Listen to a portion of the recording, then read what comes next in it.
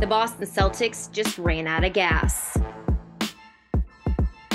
The shorthanded Celtics entered Tuesday night against the Milwaukee Bucks as Mike Muscala led the way with 10 points in the first quarter, as the Celtics were moving the ball well as they had 10 assists on 13 made field goals after one.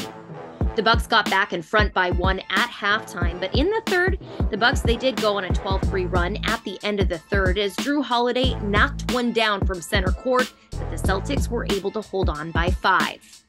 Down the stretch, Sam Hauser delivered for his team, drilling a 3 with 3 seconds left to go to send the game into overtime at 116. But in the extra period, the Celtics just ran out of steam and the Bucks logged a 131-125 finish in overtime.